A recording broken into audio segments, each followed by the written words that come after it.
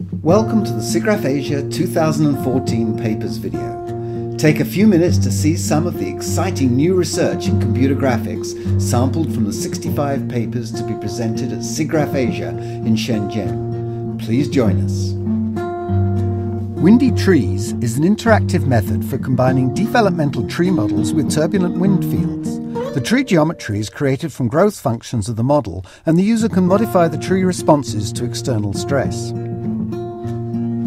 Skeleton extraction from sparse marker-based motion capture often produces lifeless animations. MOSH, motion and shape capture, extracts body surface motion and estimates body shape without the use of 3D scans and allows retargeting with appealing exaggerations.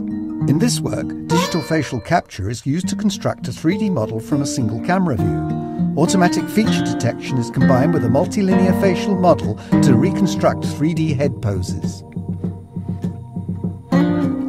Real-time modelling of realistic skin deformations is challenging. This approach builds on implicit skinning, using the skin mesh to directly track isosurfaces of the field over time. Contact surfaces and skin elasticity are modelled even at extreme joint angles. This research simplifies the creation of works-like prototypes that are commonly used in early design cycles to investigate function before committing to particular geometric forms.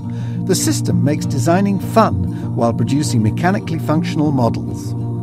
And more highly innovative papers, including a GPU algorithm for real-time rendering with motion blur, a new method for acquiring full body motion from 3 cameras and a pair of pressure-sensing shoes, a smoke-and-fast new n-body solver running in parallel on the GPU. It can be used for all manner of Poisson problems, including vortex fluids like this smoke. A better cloth simulation that uses the mechanical properties of the yarn. A photorealistic human eye at a level of detail far better than seen before.